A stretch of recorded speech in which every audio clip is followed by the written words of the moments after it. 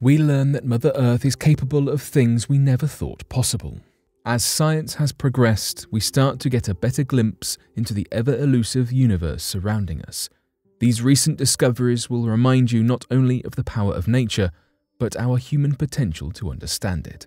So today, here at Unexplained Mysteries, we'll be taking a look at 3 interesting discoveries and the facts behind them.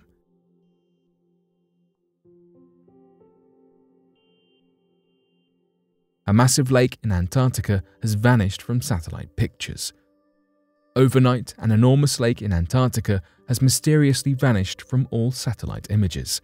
A massive lake in the Amari ice shelf in East Antarctica seemed to drain overnight, and researchers are left scrambling for answers.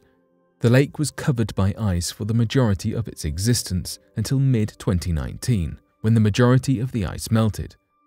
During this time, the lake held somewhere between 600 and 750 million cubic meters of water. This lake held more water than the Sydney Harbour in Australia. To the shock and amazement of researchers and scientists around the globe, the 600 to 750 million cubic meters of water simply vanished.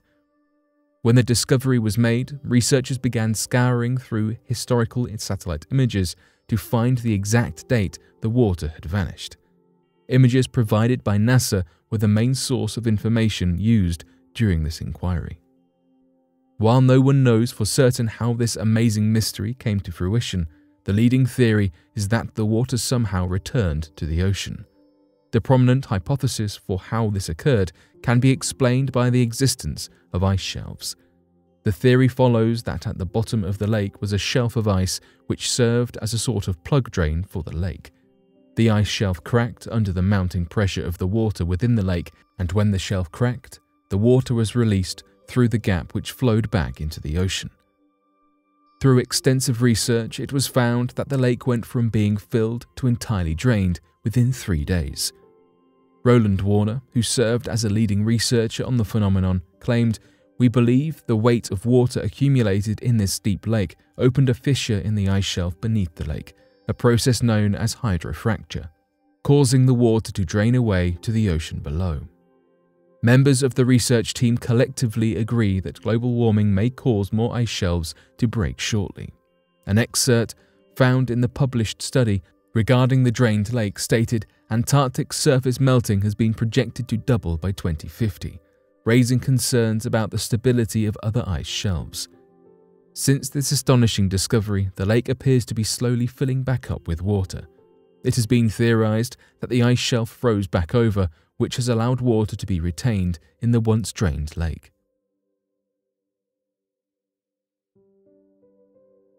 A gravitational wave observatory on the Moon could hear 70% of the observable universe. An innovation in astronomy has led to the creation of a gravitational wave observatory. This observatory has the capacity of capturing waves transmitted through space, allowing us to essentially hear the universe surrounding us.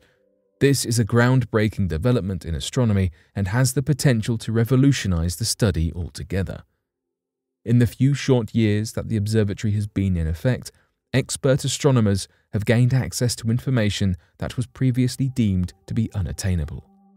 Black holes hold their position as one of the most untouchable aspects of space exploration.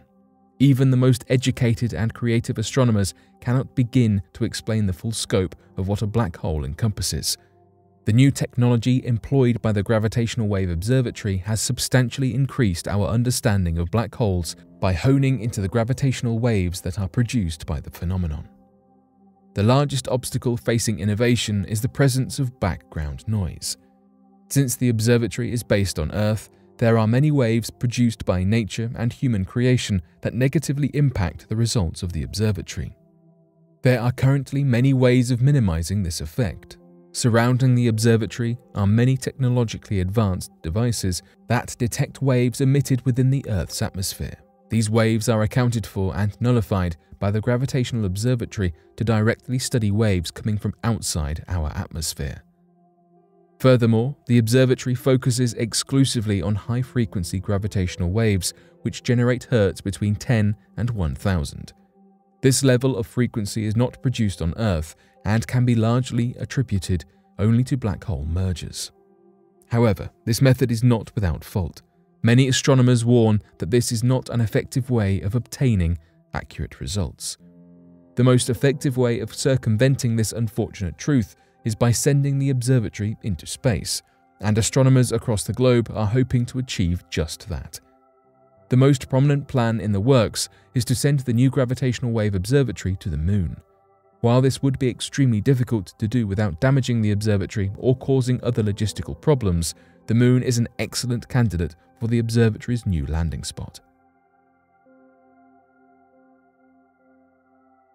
The Earth is swallowing up more carbon from its atmosphere than scientists previously thought.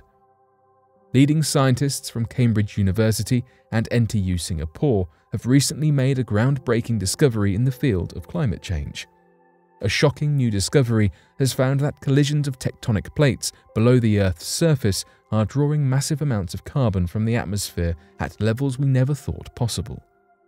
While we have had the understanding that slow-moving tectonic collisions hold the power of removing carbon from our atmosphere, the true potential of this phenomenon was not yet fully appreciated. The areas in which carbon is sucked into the Earth's interior are known as subduction zones. These zones are found at the point where tectonic plates meet under the Earth's crust. Carbon is drawn into the zones and pushed down into the center of the Earth, where they are essentially trapped.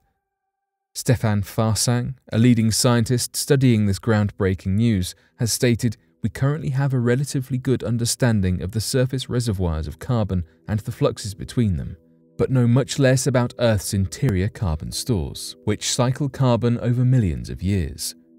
The team's findings, published in Nature Communications, quickly gained the attention of geologists, meteorologists, and climate experts across the globe. Their peer-reviewed journal suggested that 2/3 of the carbon that is absorbed in these subduction zones does not re-emerge to the surface in the form of volcanoes. This contrasted the widely held belief that most carbon that was absorbed by the Earth was quickly released back into the atmosphere. This discovery may open the door for new opportunities in combating climate change. Using this uncovered potential to reduce the carbon in the atmosphere could prove to be an extraordinary leap forward in the fight against climate change. By focusing attention on this area, we may be able to obtain a more comprehensive understanding of the life cycle of carbon on Earth. Unlocking the clues as to how we can take advantage of these processes may be the missing piece to eliminating the threat of climate change. This discovery has also highlighted the fact that there is much we do not know about the Earth's interior carbon stores. These reservoirs are commonly referred to as deep carbon stores. Acknowledging this lack of understanding directs attention to the issue. Furthermore, recognizing the potential that we may lie in wait allows for more funding to be guided towards the research of these stories. Uncovering the true capabilities found within the Earth's subduction zones has created this ripple effect that we are only seeing the beginning of. As more interest is directed towards this topic, we may find more funding and possibly more amazing discoveries. So far, plate subduction is the only known natural pathway for carbon to reinstate back into the Earth's interior. Expanding our understanding of the process is crucial to mitigating the health and environmental risks that increased carbon has caused within the atmosphere. The bulk of the ongoing research into subduction zones is focused on understanding how they operate and how their function can be optimized. To expand on this research, manageable replications have been made to observe.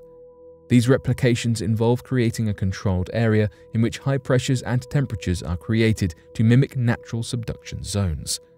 A diamond anvil is used to exert extreme levels of pressure onto an item or surface area, and the anvil is subsequently heated by an external source to accurately produce results that would be found in subduction zones. These intricate replicas have yielded successful results as they can produce comparable results that would be expected in nature. As we dive further into the field of subduction zones, we may just find the turning point necessary for reversing the damage of climate change as we know it.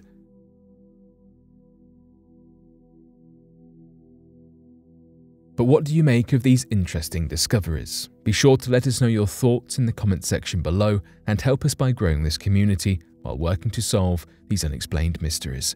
Thank you for watching, and don't forget to subscribe for more videos.